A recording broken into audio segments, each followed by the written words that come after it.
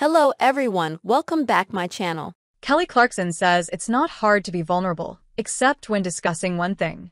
Kelly Clarkson has never shied away from being her true self. In a new interview, the Grammy Award-winning artist and talk show host opened up about sharing her vulnerability with others and how she navigates boundaries when discussing her heartbreak. It's not hard for me to be vulnerable as a person, Clarkson, who finalized her divorce from ex-husband Brandon Blackstock in 2022, told E! News on Thursday, but when it involves other people's lives, that's when it's hard. You have to navigate that line of, wait, is that okay? Or, can I talk about my kid with this? Like in my heartbreak, there are certain things I'll talk about and certain things I won't, Clarkson added. It's not that I'm not comfortable talking about it.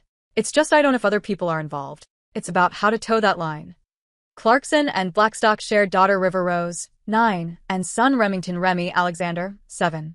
The former couple got married in October 2013, but in June 2020, the Since You've Been Gone hitmaker filed for divorce, citing irreconcilable differences.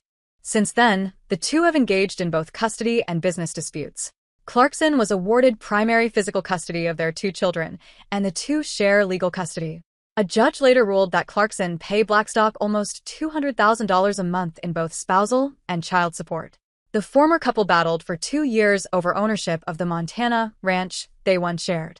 In 2021, Clarkson lost a bid to evict Blackstock from the ranch after he refused to vacate the property. The dispute was settled in January 2022 when a judge ordered that Clarkson give Blackstock a 5.12% stake in the ranch, which equaled $908,800 of its total $17,750,000 value, according to People. Because her private legal battles and heartbreak were highly publicized, she feels she can connect with more people on a deeper level. I think I'm more normal than not, she told E! I think that's what people gravitate towards. I'm not that different from everybody that you might know. We're all similar, she added. We all have the parts where we love to showcase our talent, what we're great at, but we all have those parts where we love to listen and learn.